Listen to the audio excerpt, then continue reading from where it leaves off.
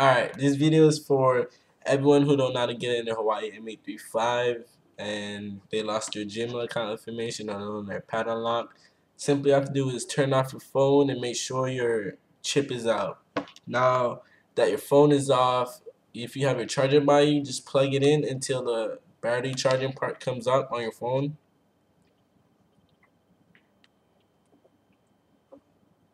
Now, when you're at this step, hold up the power button, hold up the volume button, hold it up, and hold on the green part and the power button to make sure the phone resets. Now that you reset the phone, your system information should appear on the screen in blue.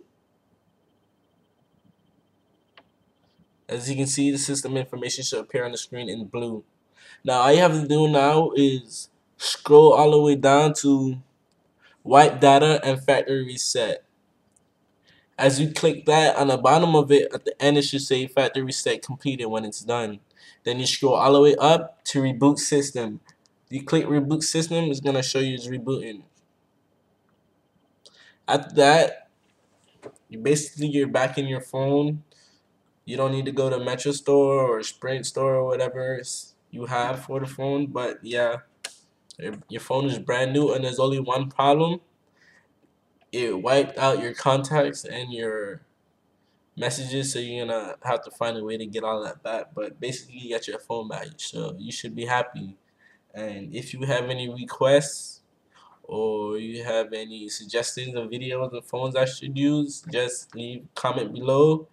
And in my next video, I'm gonna show you how to get into a Samsung slide up, any Samsung slide up. If you don't know, or if you found the phone and you don't know the 4-digit lock code, I'm gonna show you how you reset the phone. You can get the phone, and the phone's gonna be all yours. So, like I said below, leave any suggestions or comments, and I get back at you.